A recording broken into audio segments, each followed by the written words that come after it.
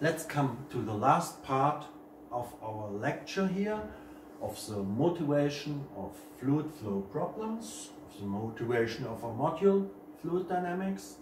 And I told you in the last chapter of the presentation that the examination of fluid flow is a main driver for innovation, of new products, of new technologies, and of new solutions for daily problems. And how can we do it here?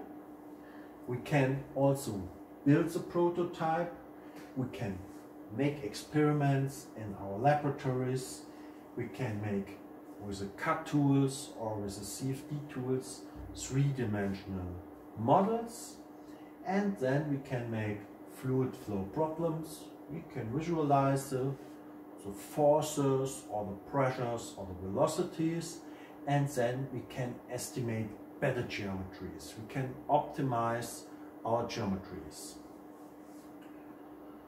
Here, for example, you see the mathematical model of a 2.8 megawatt windmill plant. Here the model, you can see it. We can decide the dimensions, the diameter of the rotor or the height of the rotor, and then we make computational fluid dynamics simulation. We can visualize the swirls around the turbine, and we can decide better geometries. We can print it with our 3D printer. We can make models, we can examine the models in reality, we can make visualization of the flow, and then we can build them and test them in our laboratories. That's also something we normally want to do in this seminar. Yeah? The topic of the seminar should be that we build together a wing, we build a small windmill, we print it, and we will test it here in the laboratory. So, first I want to thank you for listening to this lecture. I hope it was not too long. I hope it was not too boring. It's an introductional chapter. Maybe it's a bit boring, but I think in the next lecture it will be more interesting if I show you something about how to solve exercises. And here we have also a nice picture. It's a good visualization. There are windmills in the fog. You have a cloud, and you see after the windmills the condensation of water, and you get an impression of the turbulence. I think this picture is really nice. So, I want to thank you for your attention, and now I want to mention the first exercise you have to do. Please, I will present you every week on Moodle an exercise. Try to solve this exercise at home. Please make a PowerPoint presentation about the exercise and send me this PowerPoint via Moodle.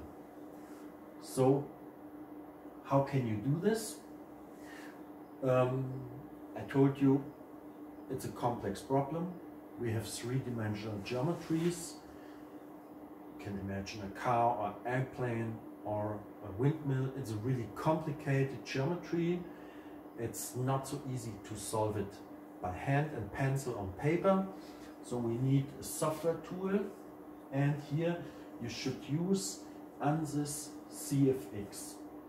You can download this tool in the internet.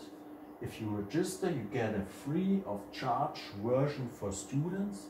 Please download this software, install it on your computer, and then you can follow up my exercise. I will make always small movies to teach you how to use a program and what you should do.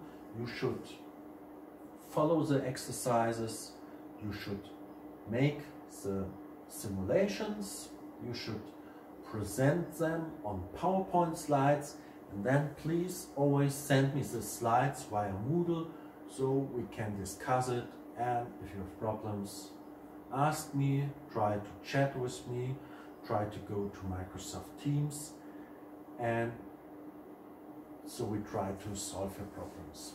So first step, please follow the link here and download the student's version of ANSYS CFX.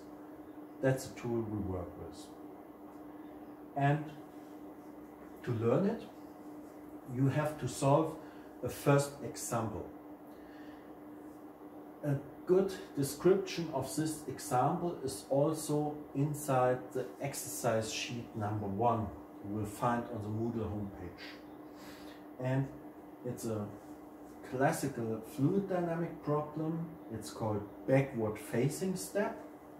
We have fluid flow from this side over a small step, and the fluid flow goes over the step, and what happens, stream upwards the step, we will get a swirl and a turbulence.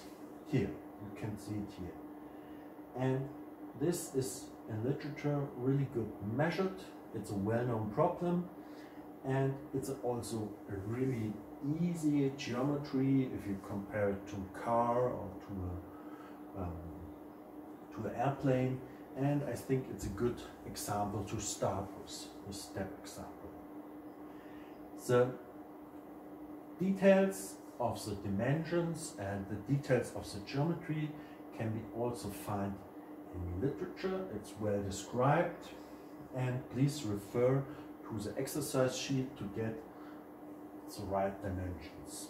And please follow up the movie where I present how to do it on this workbench. So, and additionally, there's some literature about the topics I presented to you in this